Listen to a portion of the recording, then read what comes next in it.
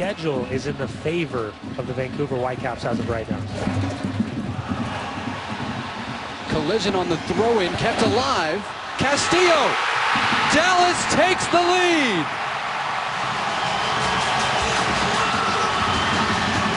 Cometh the hour, cometh Fabian Castillo. And that could be the goal that puts FC Dallas back in the postseason.